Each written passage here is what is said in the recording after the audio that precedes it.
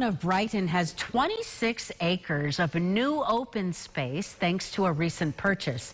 Christian Garzone spoke with the town supervisor today about plans for that land and the cost to the community. 26.3 acres of land on Westfall Road in Brighton, acquired from the Faith Temple Church. Brighton Town Supervisor William Maley joined us for a wind-filled walk and discussed the community's plans for the real estate. All a part of the Envision Brighton 2028 plan, this area is viewed as a public resource that will, quote, balance ecological sustainability with a diversity of healthy recreational opportunities. With this new additional land, we're going to look at, make some decisions about how we want to use it, but we're not going to rush into anything.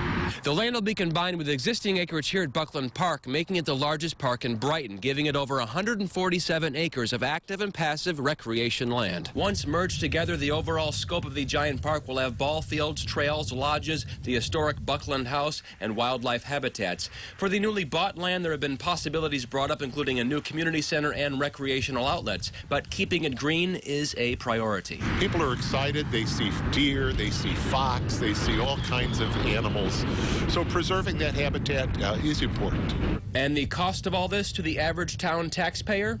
Less than a latte, or roughly $5 per year over the anticipated 20-year life of the bond. The town itself paid about $1.2 million for the land, but for Maley, land like this is priceless. One of the reasons we thought it was so important to buy this land is because they're not making any more of it. Whatever plan takes place, the town says this new land will increase the lasting environmental and community value for residents and visitors. Christian Garzone, News 8.